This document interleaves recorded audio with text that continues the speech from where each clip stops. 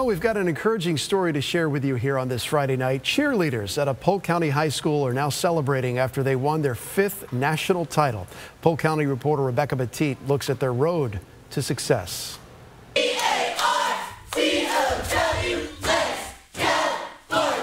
Known for their stunts and pyramids, the Bartow High School co-ed cheer team gets more and more creative with their routines every year. We're always trying to, look for the next new thing that people aren't doing, so we always try to, do something new that you haven't seen before. The Yellow Jackets are still on a high after taking home their 5th national championship.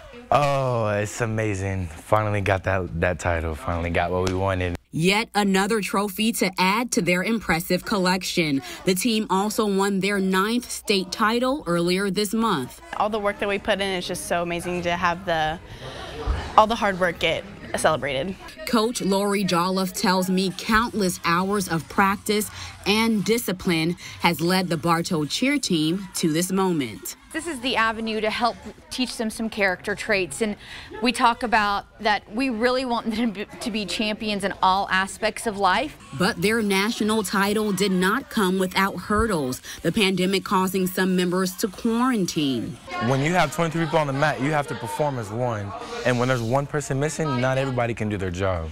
They adapted, adjusted, and applied. As the only high school in Bartow, the coach says this win is not only for the team, but for the entire community. From birth, you are told you are a champion, and it is expected of you in this town to be great and to excel and exceed everyone's expectations. This is a very special town. In Bartow, Rebecca Petit, ABC Action News.